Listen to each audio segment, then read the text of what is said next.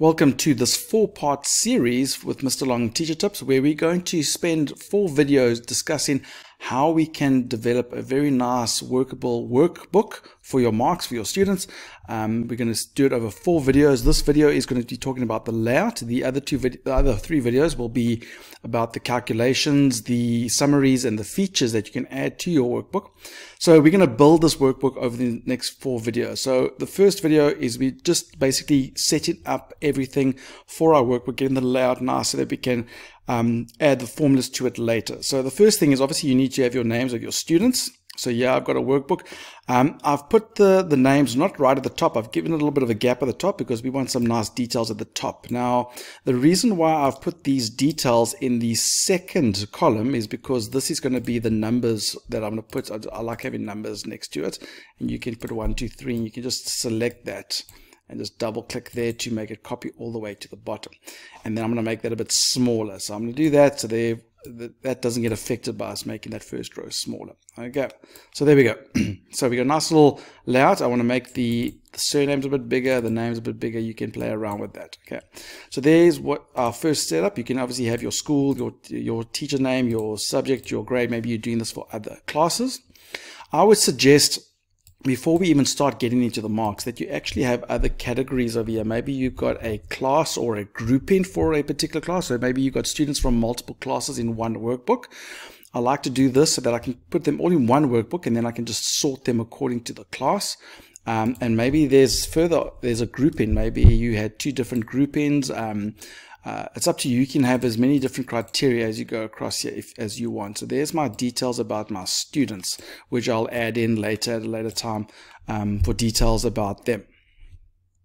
So there I've gone and populated those little details. So different classes, different groupings. It's up to you how you want to do that. So there's the details of the students that we've got. Now we're going to start setting up for an assessment. I'm going to do one assessment so you can see what it looks like, and then you can repeat that multiple times for however many assessments that you need. So this is what I recommend. So this is obviously our header row over here. So I like to have a little gap here in case I want to add more stuff here later on. But I'm going to start over here. So over here, let's say we've got an assessment and it's out of 50 marks. So I'm going to put a 50 there, and I'm going to put a percentage sign over here because that will be the percentage. I like to have the mark out of 50 and what that percentage value is. So I'm going to do that like that. So there we go. Next over here, just so people know what it is, I'm going to say this is the total. You can use capital letters or whatever you want. Total, and this is percent. And then above here, I'm going to put the name of the assessment. So I'm going to say name, and you can over here say this is the test on, let's say we're doing math. So this is the algebra assessment. So that's algebra 1 maybe. Maybe we want algebra 1. Okay, so you can obviously change this over time for whatever the assessment is. And then this is the key part. A lot of people don't always know about this part, is I add a little weighting at the top here. And the reason for that is because if you've got multiple assessments and you want to work out a final mark, obviously all these different assessments have a particular weighting. So that's where I'll put the weighting. So let's say this particular assessment is a 25% weighting. So I'm just going to put a 25 there for the weighting. And then I combine these two. I'm going to merge them. And then here is where I can call it assessment 1. Assessment 1 or whatever like that. So there we go. And you can make this a bit smaller. You can edit with the details, but there's the basic layout of that little block, which I'm going to just put like a little black block around so you can see. So that's the heading. I like to put everything centered, so I'm going to make them all centered so that it looks like that. And then here's where we will put the mark, and we will do in our next video the calculations, and the calculation here will be for the percentage of how to work out the percentages for that. So that's technically this over here is going to be the block for where we put that assessment. Now once you've got that all nicely set up, all you have to do is then copy this, and then you can paste it over here, and you've got everything again. And now you can change it. You can say, okay, well, this is assessment 2, and this is our geometry assessment, and this is the geometry. I spelled geometry wrong. Geometry assessment. You can obviously make your columns a bit bigger if you want. This one is weighted out of 15%, and this test was out of 45. So you get the idea. So you can basically build your assessment like that. So you can have multiple assessments and you add them all along like that. So I'm going to go ahead and just add a couple more so you can see what it looks like.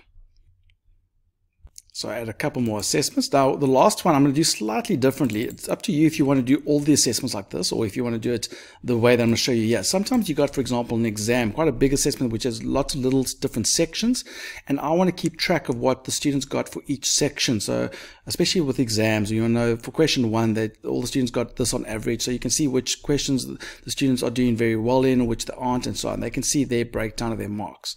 If you want to do something like that, then what you could do is something like this. So I'm still going to copy everything. Like, let's say that I've got assessment 5, but there are 4 sections to assessment 5. So 1, 2, 3, 4. I'm going to leave out 4 blocks, and I'm going to paste the assessment 5 here. And so I'm going to say this is assessment 5, and this one's going to count 30%. Or 30, yeah, and this is got 100 marks or whatever. We'll come back to it. And then over here, you can actually combine all of this. We're going to merge all of this together because it's one big assessment. And then we can say over here, well, this is question 1, and this is question 2, and this is question 3, and this is question 4. Okay, we can actually put that a little bit lower if we want to. We can do that, and we can write what those questions are out. So this is also algebra. This was the geometry question. This was the linear programming problem. And this was the trig question. So let's say we've got a little assessment like that. And then over here, you can, if you need more space, you can also merge those. Those are not bad ones to merge, and you can center them both up and down. So we can merge all of these, so that you've got more space to write, because obviously those will need more space. And you select them all, and we make sure that they're all centered, and they're all centered horizontally as well as vertically. And then over here, I'll put the mark for whatever those assessments. I'm not going to do the percentages for each one, but in this case, I'll just, okay, so this one was out of this question was out of 10, this one was out of 20, this one was out of 23, and this one was out of 17 or something like that. And then you've got your little assessments over there. Okay, I'm not going to work out what it's total. We can do that later. So you can do something like this. And now that's how you can break down that particular assessment. And we can group that all together. So this is where we will put the assessment marks. In this case, with these assessments, we just put the final mark, and it'll work out the percentage automatically. That's what I want. And for this type of assessment, when I've got the breakdown of each question of the assessment, I can put the mark in there, and then all of this will be done automatically. That's the idea that I have in place for this type of assessment. Obviously, you can do all your assessments like this, or you can do multiple ones. Maybe, I know in my one scenario, I have one little assessment like this and then 2 exams in a term. So I do one of those and then 2 of these that break down each of the examination marks down. So you can do something like that. Let's just put a little block over here. So we're using these little blocks. Boom, there we go. Now, on the end over here, we will obviously have our final mark. Now, you can do a sheet for each term if you want something like that. Maybe you want to do the whole year and break down year by year. You can do that as well. But you're going to have some sort of final mark. So I'm going to copy this and paste this over here. And this will be the final mark that we put in. So obviously this is just the final mark for the term or for the year or whatever you want. Ideally you want it out of 100, and what the percentage is, maybe it's a mark out of 300, you can have that. And then, yeah, these are all things you don't really need for that. So just to make it all look nice and fancy, you can obviously merge all those cells and make it nice and aligned and make it really big text, so you can see this is the final mark. There we go. So you can do something like that. So that's the basic layout. So you've got an idea. You can go ahead and prepare your particular spreadsheet with your assessments and your weighting, so you can try to do that. And then what I try to do in between this, I'm going to show you now how to just make it look a little bit pretty. I'll do one so you can see what it looks like, and then I'll apply it to all of them. So let's have a look. First of all is, if you want to print, and I don't want to print the grid lines, what I'm actually going to do now, if you watch it carefully, I know I've put a box around these, but I actually want to first put all of the borders in this block, and then I'm going to put a black block around it so that it looks like that. So when I print, it'll print those lines. I don't want to print these lines, so I'm going to do the exact same over here. I'm going to make all of them, and then the top, all of it will be in a black border, a thick outside black border, and then a thick outside black border for the top. And then you can do things like, I'm going to make that bold and give that, I want to change the background color to like a gray, just to highlight that. And then for my assessments, you can obviously highlight, make them all bold and stuff like that. I like to make my assessments all different colors. So I like to use these colors that are layered out over here. You could go according to this if you want to then do that type of thing. And then we're going to use the next level of colors over here. I'll do like, you can do something funky like this and just go down this particular way and just add different colors. I think we're there, yes. And then last one, we will add that one and that. You can obviously change the color. If it's not bright enough, you can obviously change the text to white to see it. So I've gone ahead and just formatted it. It's quite nasty. I've done all those borders and then just the black border around it, and I've added some nice colors to it. I'll probably just make all those bold as well, just to make it consistent. Oh, not that, Mr. Long. Bolded, there we go. So it's all consistent across the board. Over here, I merged those cells together and then did that over there. And there you can see the nice little layout. And if I move across, you can see I made all that black with a white text. So there we go. It's nicely laid out.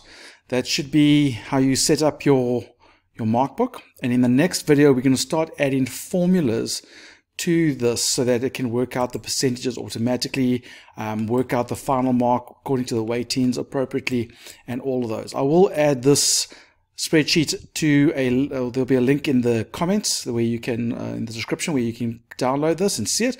But it's obviously you need to design it according to what you need for your particular subject and your assessments. We're also going to add some summaries at the bottom at some stage as well. That'll also be a video where we do that. So go to our next video where we will watch how to do the calculations. Check out the other videos in this video series so that you can complete your Markbook. And remember, go to our YouTube channel, click on that subscribe button, leave a like, leave a comment. We'd love to hear from you. And remember, don't do it the long way. Do it the Mr. Long way.